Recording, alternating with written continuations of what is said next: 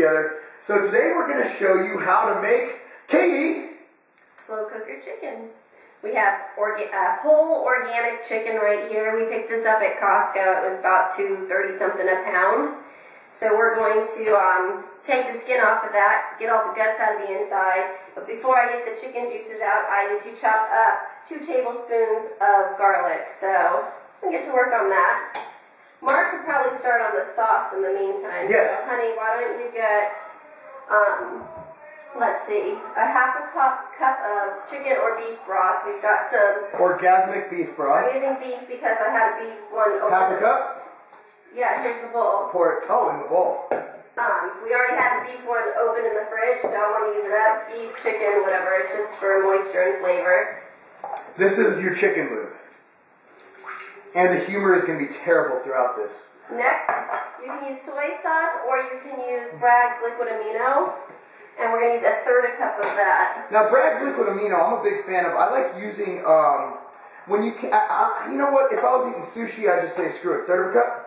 1/3 of a cup. I just say screw it, you know, I'm going to eat some soy sauce. But when making stuff at home, especially in the slow cooker, I like the fact this isn't high in sodium because I like using sea salt as my salt because of its mix of, you know, different minerals. It's a bit healthier. It's not like table salt.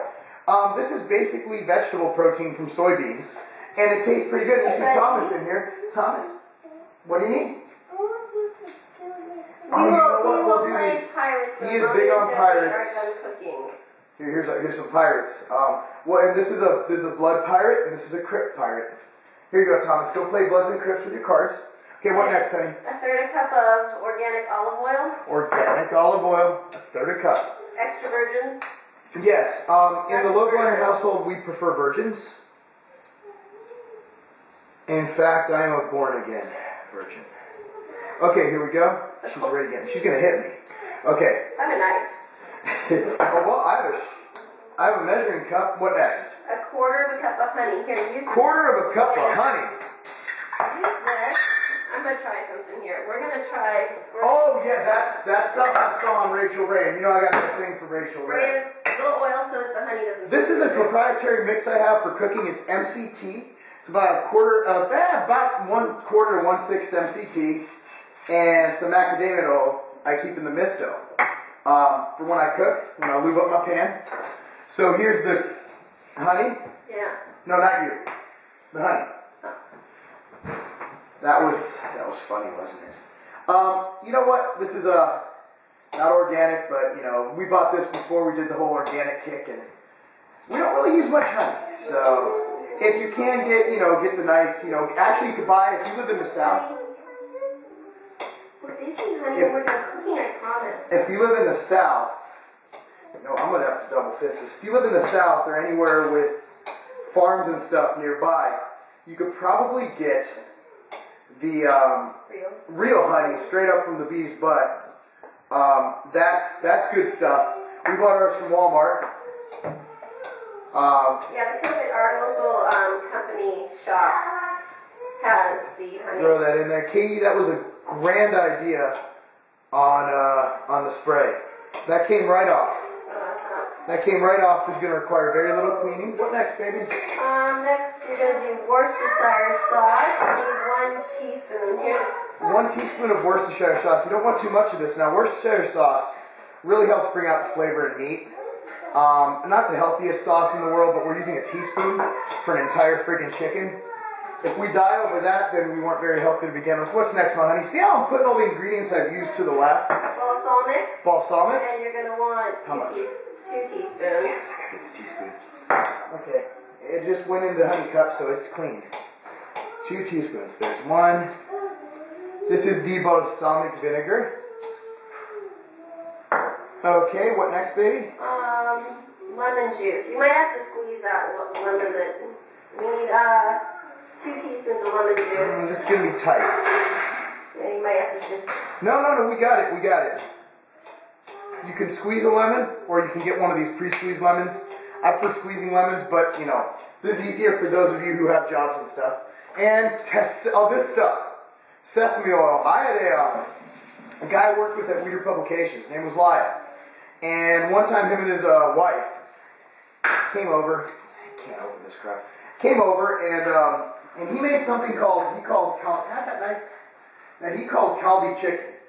And the sesame oil in it was just absolutely fantastic. That's a really sharp knife. It is? Yes. That's why it's effective. You just want 1 teaspoon. Don't ruin my good knife. Okay, it's fine. That ruins it. It's not a good knife. That doesn't look like 2 tablespoons. I think I need some more garlic. Okay, so how much sesame oil? 1 teaspoon. Only 1 teaspoon. 1 teaspoon. And I'm getting some garlic cloves. Give me 2 more. You know, let's just do this. I'm going to walk in front of this camera. You can see my beautiful complexion. Here you go. 1 teaspoon, you said? For the 3rd time. I'm sorry, I was busy counting garlic cloves. 1 teaspoon. Sesame oil is very strong, and, you know, it actually has a lot of beneficial compounds, including sesamin, sesamol, all that good stuff. You're not going to get enough in the oil, but it's going to add a nice flavor kick to your meal. And then I just whip this up. What's Sissy to play? Thomas, we're a little bit busy. We're playing with knives. Okay, now just whip it up. Yeah, just This is my whipper. mix it together. You got everything. I told you everything, right? That was on the counter. Everything on the counter has been used. Okay. Well, then the next step, just let that sit for now. Can I whip it? After it's mixed, and you're gonna clean the chicken. I'm going to. Oh, yucky. Okay, I'm Need gonna. a trash bag for the skin. I'm gonna need a trash bag for the skin. We're gonna cut. Is there any trash bags in this drawer? No. Damn it. Okay. Okay. I have a trash bag. Okay, so you're gonna want to use these butcher scissors and cut off all the skin and take out the guts that are on the Now inside. you want to take the skin off before cooking, one, so the ingredients can get that actual flavor into the chicken. I mean, the skin's going to act as a barrier for those flavors. Another reason is the skin is much easier to remove before it's cooked. Yes. You're not cooking it in all that fat. Yeah, exactly. Now when you cook it, when you take the skin off, regardless, the fat's going to be gone. But you know, so I think I'm going to take this, put it on the bag, and then you just take the scissors, you cut a hole in the skin, and then you just Reach in, there might be a bag of guts in there. oh, I got to get the guts. That's my next step. One thing at a time, though. Then you just kind of go to town, yanking the skin off.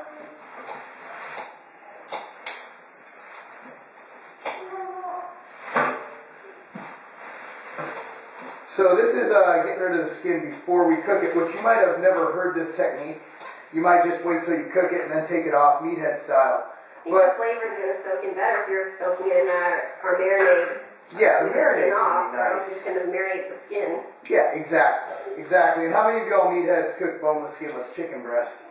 You know, the thing is, with the organic chicken and everything and taking the skin off, it's not going to be that terrible to rock out eating the ground meat. Now, don't be afraid of dark meat. You know, dark meat is fine. I finally finished chopping enough garlic, so I'm going to stir that in here. Yeah. While you do that, I'm going to continue molesting this chicken. This thing is, again, at all times, if you can. Now, I'm going to start buying my chicken from a local farmer. Buy local, support your local grower. Costco, for those of you who aren't living in the boonies like we are, Costco does sell these organic chickens, which we're using now.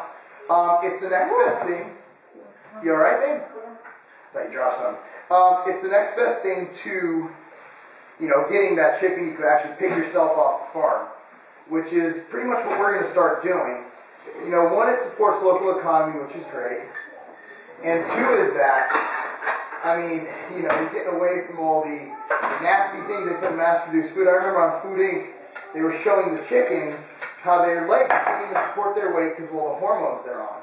And these are mass-produced, the Purdue brand, I believe, was the grower. So if you buy Purdue from Walmart, which I used to, up to about 4 months ago, if you buy Purdue, you're getting crappy meat. I do not eat that crap.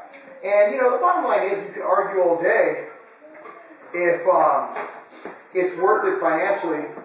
Even if it's just a slight possibility, it's really not, at the end of the day, that much more expensive.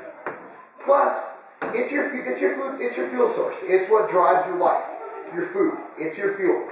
So at the end of the day, it's worth the extra, $10 a week or whatever it is to get the highest quality meat. Now, Katie, Okay, so the wings, the skin ain't coming off. that's fine. I'm basically, you know what? I'm a breast Okay, man. you're just gonna want to just pat it dry. Hold on, I gotta. With these paper Now towels. take this out. The gizzards. Some people like to eat that. I know my grandfather did.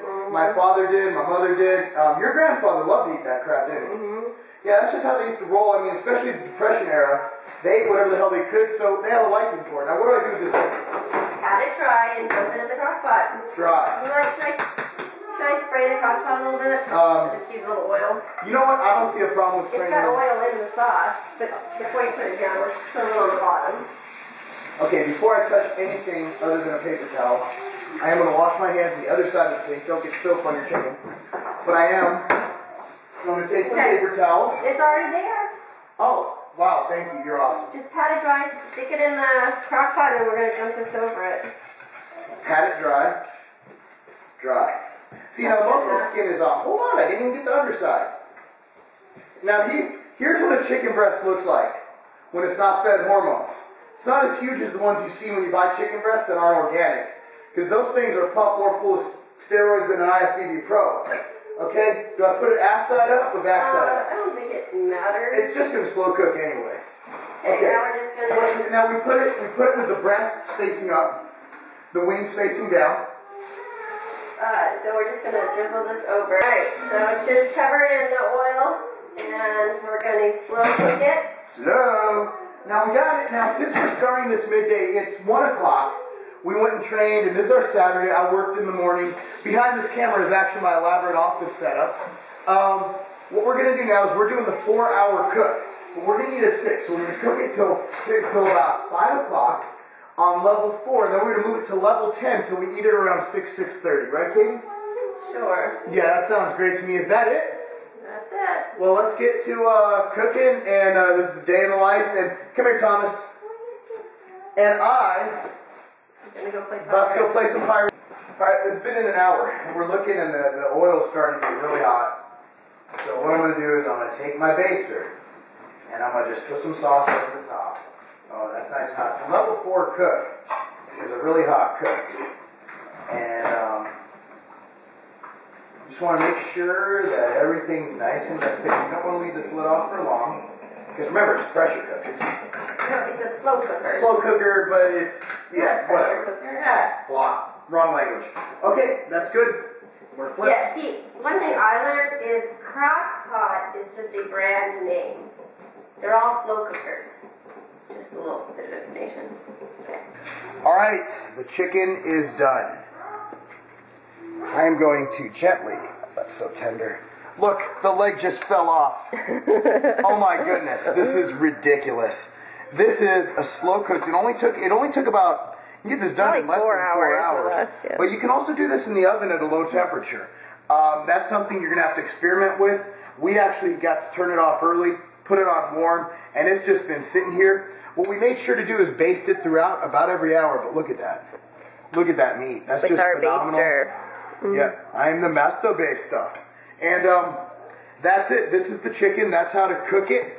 And have fun eating it. Another easy thing you can make for your family, for FQ. Family, fitness, fun. Peace out.